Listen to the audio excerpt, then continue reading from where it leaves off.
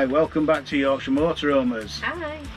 This weekend we've come up to South Cliff Holiday Park in Bridlington. It's a park we've been up to a few times.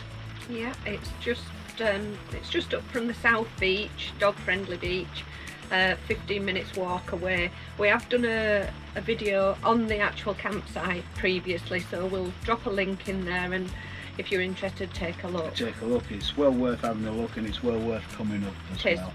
Yeah.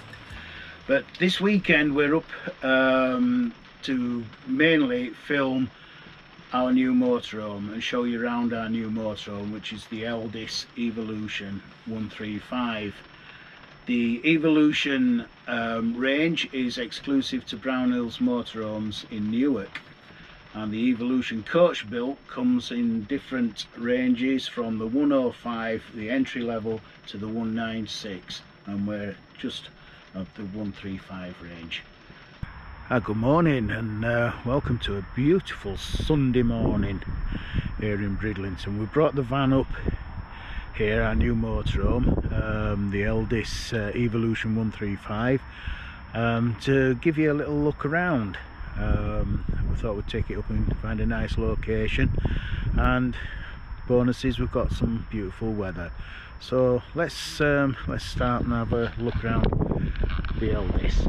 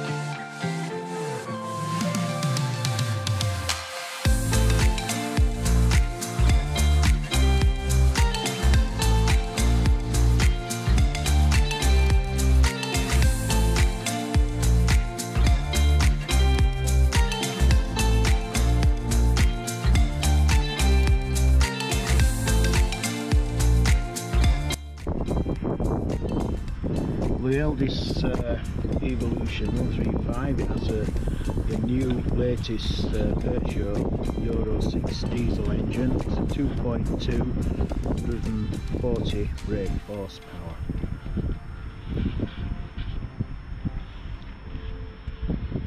We've got 15-inch alloy wheels, 215/70 R15 CP with the camper specialist tyres.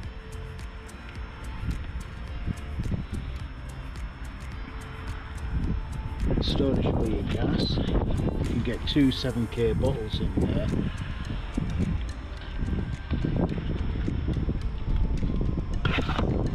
And you've got a gas insert there if you want to do outside barbecuing.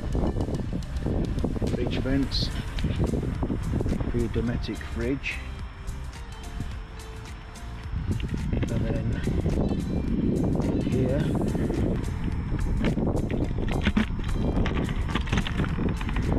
we have the storage compartment for the leisure battery, and it's also got an external 230-volt plug socket.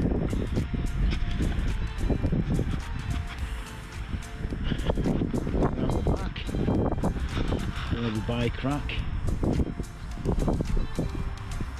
capable for 2 bikes, and a reversing camera, and also a rear view camera. On the 135 only, it features a rear boot which gives you access into the lounge area, which could be used as a storage area.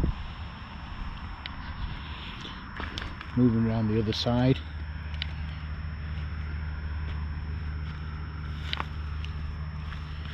we have the compartment for the toilet cassette,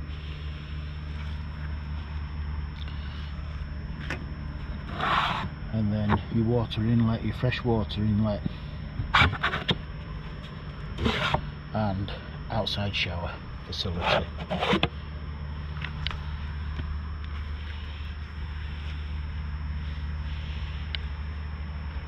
Underneath we have a sealed freshwater tank which holds 90 litres of fresh water, and a 70 litre wastewater tank, and the underside is GRP coated, so it gives you extra protection. And I might add that the freshwater tank is covered in foil insulation to protect it from frost. The overall length of the van, it's a compact van, is 5.99 metres with a width of 2.6 metres and a height of just over 2.75 metres. It's a 3-berth van, and it has seat belts for 4, so you can carry 2 extra passengers. The Elddis Evolution features a low-level chassis which gives you a low-level entrance step on the habitation door.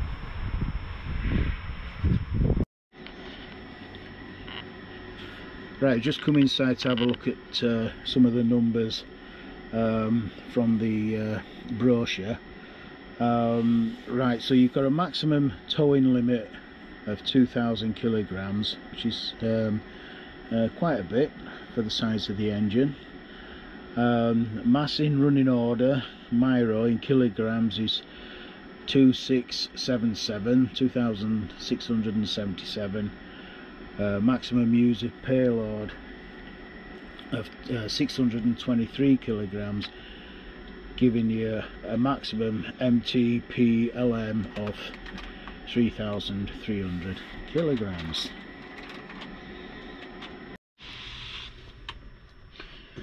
Right, as we come in to the cab area, you can see that the cab is built on a Peugeot chassis, and a very familiar layout, very similar to the Fiat.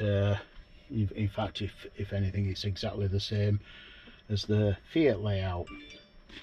On this particular model, this features the silver dash kit. It has the traction control and hill assist down there, and it's got the DAB radio and media player just there. It also features cruise control, which is very useful, and I might say that on the journey coming up here it's really economic. I think I was up to almost 33 miles per gallon on this trip up from West Yorkshire. It does feature a passenger airbag, as most of them do these days, and it's got a rear view camera, which is a reversing camera, and also a rear view mirror as well, acts as a rear view mirror. It's got the usual Remis cab blinds on the sides and on the front, and it's got exclusive Evolution for fabrics. It also has, if you can see behind here, a window in the habitation door. Over the cab we have quite a large skylight that's in lots of light. So down in this cupboard here we have the 4 kilowatt space heating device, and it's a whale with the whale pump there, and it is quite warm. It's duct heating,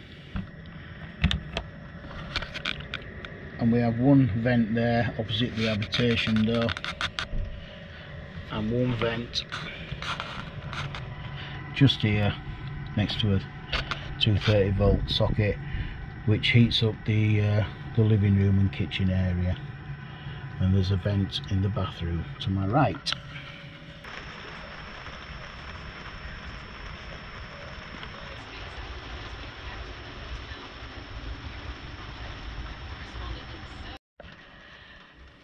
So, as Kev's a true Yorkshireman, and he considers this to be a pink area, I'll tell you about the kitchen.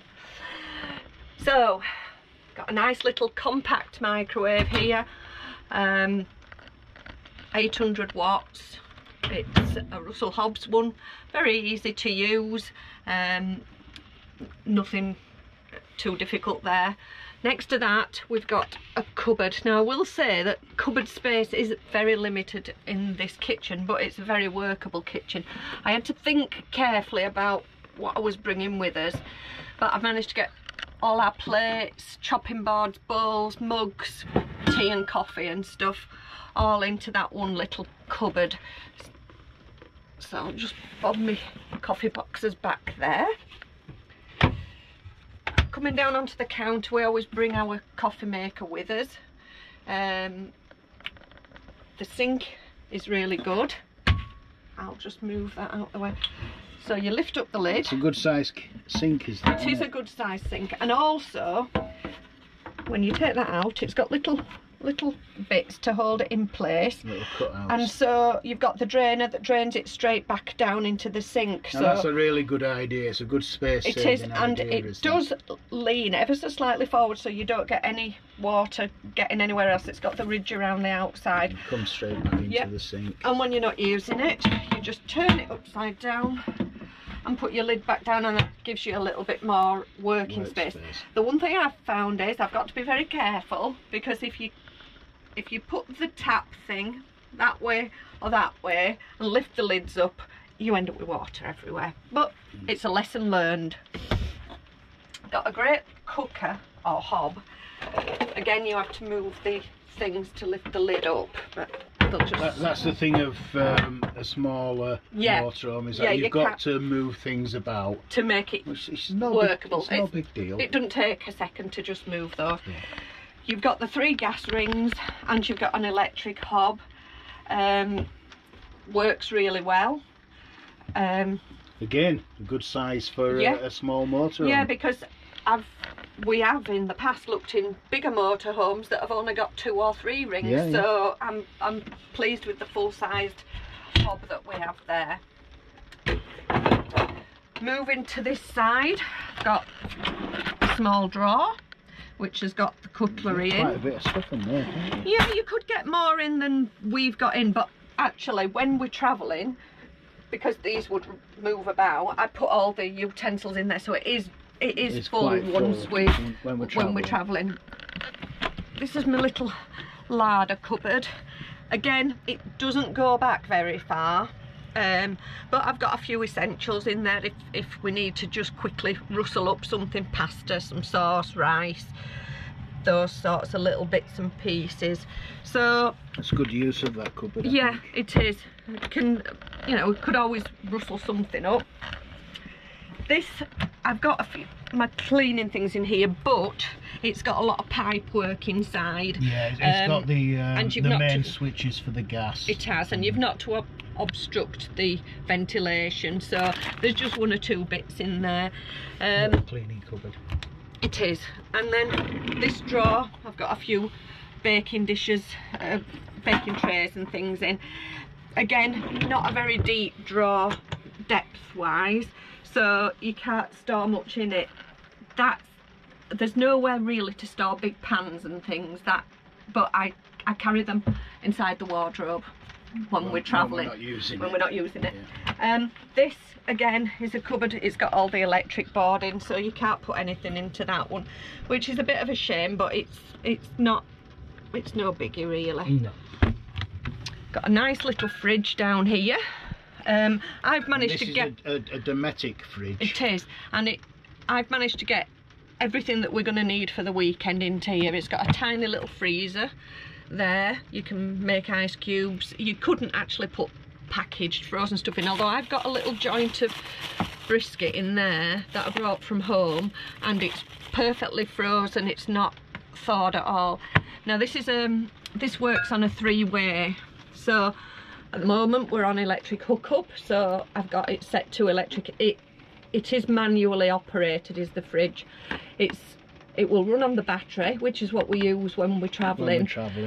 You can also run it on gas if you are off grid, but you can't travel with it on gas because this doesn't have the crash cutout, so the gas bottles have to be switched off when you're over here. It's got the temperature control, and it works really well. It really does. It's cold, if you get a can of pop out the fridge, it's lovely and cold.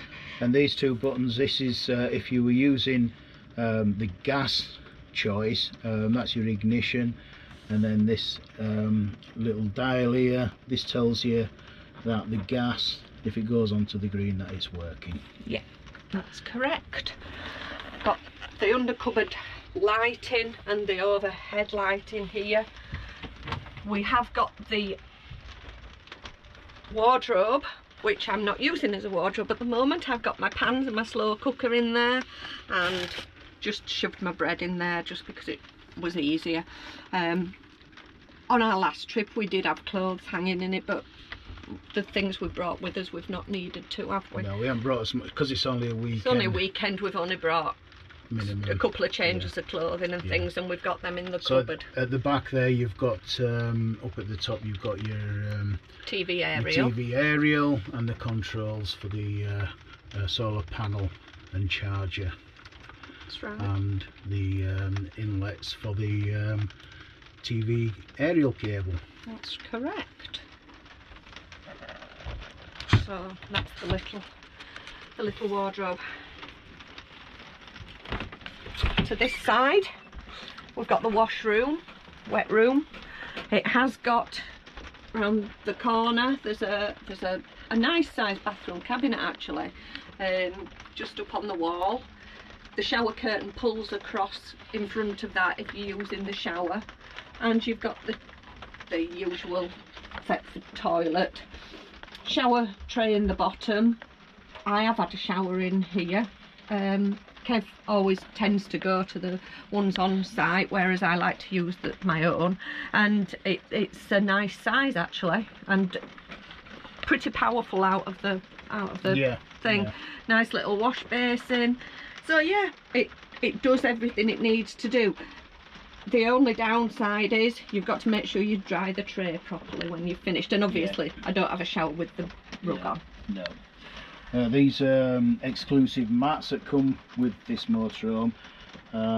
This mat is actually designed for the shower. I thought it was a footwell mat, but it isn't. It's actually designed. It's obviously it's a branded one from Brown Hills, and there's one in the habitation footwell. Now there was nowhere to put the towels, and we were wondering what to do, and we found these ones in the shop at Brown Hills, and they're like a vacuum, so a suction pad. A suction pad, yeah. So basically you would lift that up and it will come straight off, but they're very strong. You know, you can pull on the towels and they don't drop down, so they're quite a good addition. I think they were about £7 each, something like that, weren't they? Above here, above where it's a nice wide galley actually. This it's a nice, it's a nice wide space. You're not cramped in it.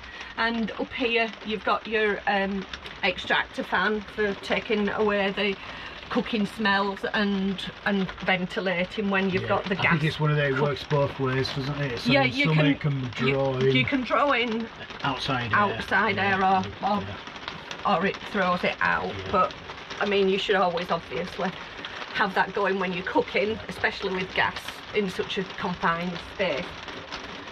We come to this area.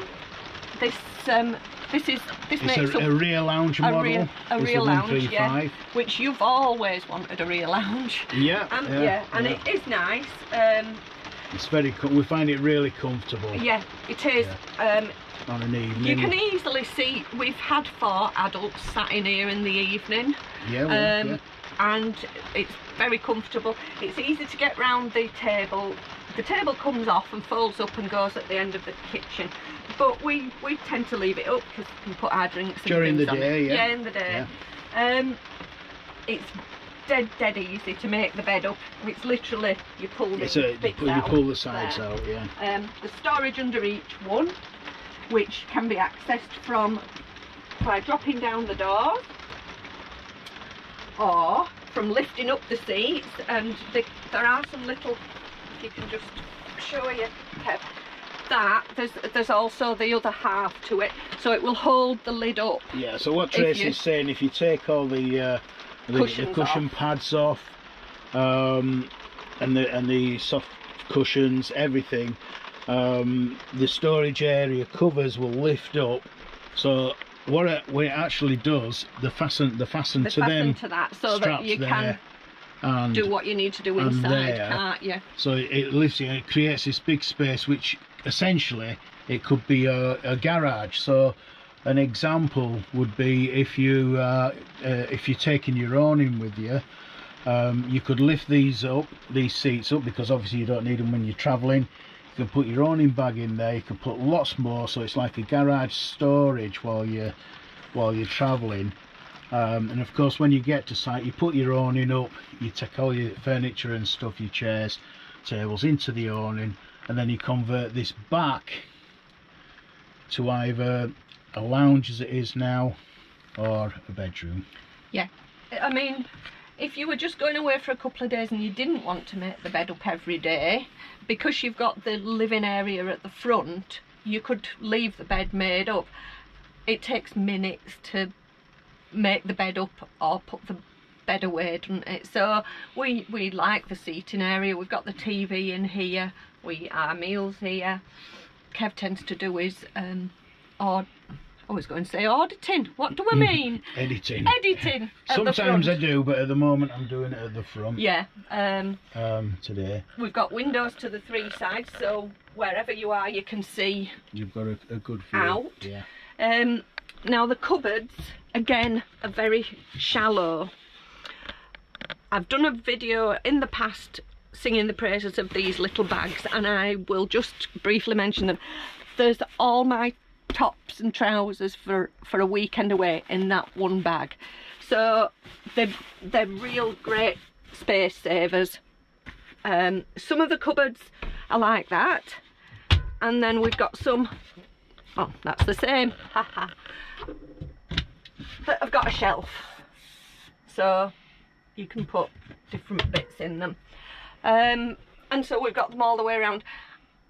Personally, I think could just do with being just that little bit deeper, but it's not. It's all about adaptation. It's all about learning how to do things. I've got my clothes in the little storage bags. Kev's are rolled up, yeah, and in his cupboard.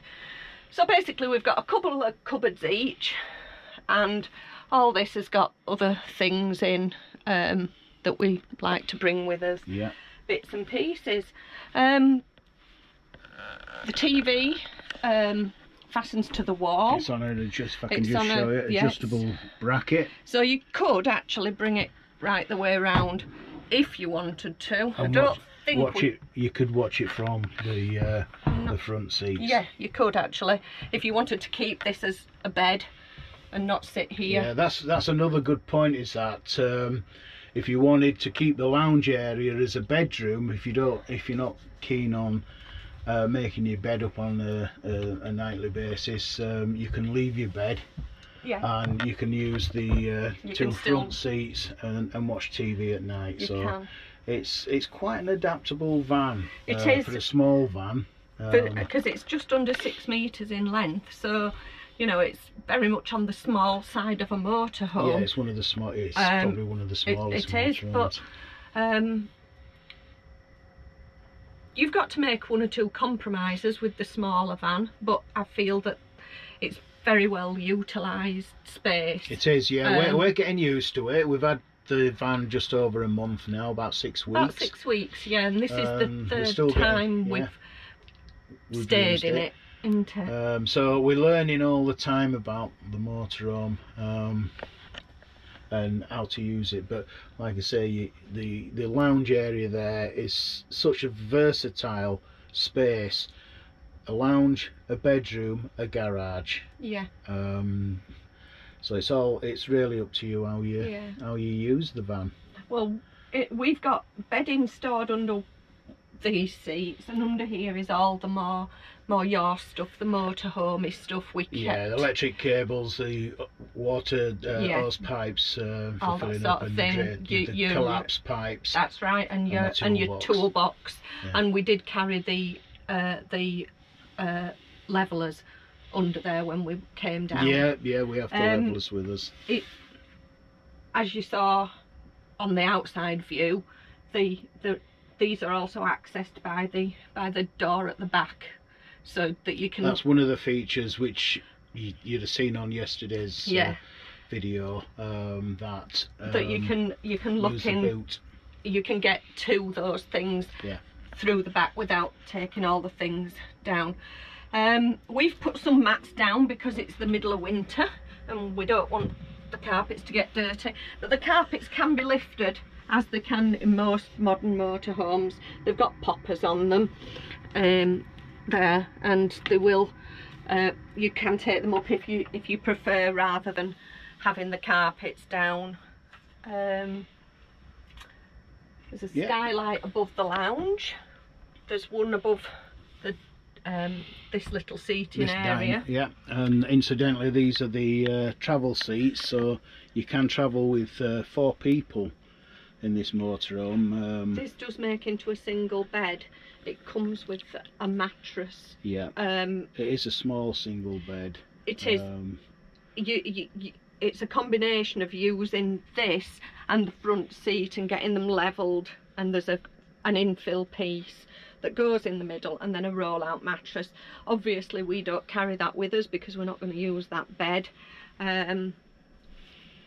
You'd be cosy if you used that bed, I think. A single person would be. Two people won't get in there. No, but I think it would still be quite cosy. Yeah. But there is the option for an extra person to come along. But we've got some more of the cupboards here. We've just got some glasses and cups in that one, and a few snacks, and it's a nice cabin tray as well. It's fairly well made, isn't it? It is well made. Yeah, they're not soft close, but no, but they're some of the other models are. But all the catches are well made, aren't they? Yeah, these ones a good solid have got catch the little catch underneath. Yeah. These ones have got a catch in the handle. In the handle there. So. And of course we've got the smoke alarm and the carbon monoxide alarm up there. We have, and then there is a little bit of storage around the top here, just for a few bits and pieces. Yeah. Yeah, you can just keep some odds and ends and stuff up there. You can, and we put a couple of hooks up for our coats. With the wardrobe being a little bit smaller than we used to, we put some hooks up, and that works really well. Yep, up here we've got the control panels for the wheel system. It's a fairly straightforward system. You've got your main on off. Once you're hooked up, you press that. That switches the system on. You've got your water pump at the side. You've got your interior lighting switch there, and your awning light there. On this little panel side here of the panel, you've got the battery, so that tells you what level your leisure battery's at and what level your freshwater tank is at. The panel below is for the heating and water system, so your water heating is on the top there. We're currently just running it off the electric, and you've got different settings there, so you can have it electric, you can have it gas only, you can have it dual gas and electric, and you've got 2 settings there. You've got a frost setting, so if you've got it parked on the drive or anything, you can just leave it on there and it just keeps it nice and warm and stops anything from any of the pipes freezing. And then below you've got your space heating controls. Again, it's the same. You've got different levels, so you go on the electric, you can go 3 levels, and then gas, and then one setting of dual fuel, gas and electric. And then on that side there's your control for your different levels for your heating. So a fairly straightforward system. Just on here you've got, just behind the coffee machine, you've got USBs, 2 USBs, and there is a USB socket as there normally is in the cab area. So that's a little look around our Elddis Evolution 135. It is. We're getting used to it. And we're quite enjoying it. Yeah, we are. Yeah. We are. Yep. So I hope you enjoyed this little video of our van, and we'll hopefully we're filming many more videos from it in the coming weeks and months. Yeah, we've got some exciting things booked. We've got lots planned. of exciting plans for 2022. Hopefully the pandemic will allow us to do that. We've got trips abroad as well as trips in the UK. We have, so we'll be sharing our adventures with you. Yep. If you want to come along. Yep. Right, we've come down to the beach down at Bridlington South. It's absolutely packed with people walking. It's a beautiful day. We've blue sky now. Yeah. A little bit of a breeze, but it's not cold. No. We hope you've enjoyed, or we hope you enjoy looking at the video of the Elddis, our new motorhome. And if you're in the market for a compact motorhome, we hope you find this video useful. So we're going to carry on with our walk, and we'll see you later on. Bye.